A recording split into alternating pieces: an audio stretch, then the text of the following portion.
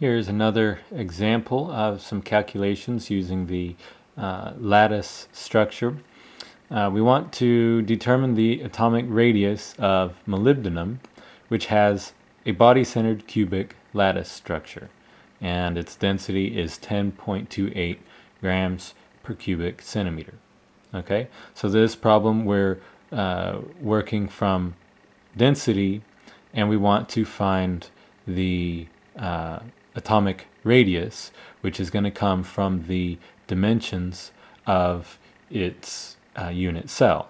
All right, so it's body-centered cubic, which looks something like this, where you have on each of the 8 lattice points an atom, and then a lattice point right in the center of the cube. That is body-centered cubic. All right, so if I can get the dimensions of this unit cell for molybdenum, I can use that to calculate the radius. Right? So basically what I need to do is find the mass of the unit cell, and then I can cancel out the density, or cancel out the grams from the density and get cubic centimeters. That will be the volume of this unit cell, from which I can find the length of a side, and we'll work from there to find the radius. Okay, so let's see how this is going to pan out. We have, first of all, how many atoms in the unit cell. Okay, we have 1 from the 8 corners. Okay, remember we're cutting through the center of each of these atoms, so in each corner there's actually 1/8 of an atom within the unit cell, and altogether those will make 1, and then there's 1 completely within the unit cell, so that will be 2 atoms per unit cell.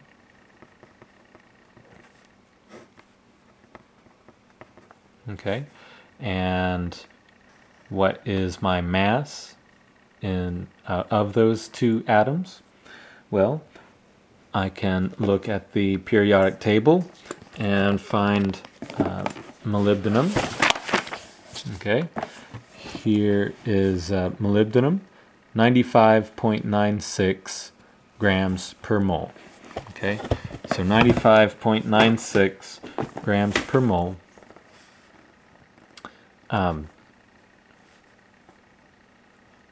And 95.96 grams to 1 mole. Now I need atoms, not moles, so that's where Avogadro's number comes in, and there are 6.022 times 10 to the 23rd atoms per mole. All right, so now my atoms cancel, my moles cancel, and I have grams per unit cell. Okay, so at this point now I can throw in the density to get the volume per unit cell. Right? So I need the grams to cancel, 10.28 grams per cubic centimeter. Now my grams cancel, and I have the volume of the cubic cell. So let's go ahead and calculate this. I have 2 times 95, let's do that again, 2 times 95.96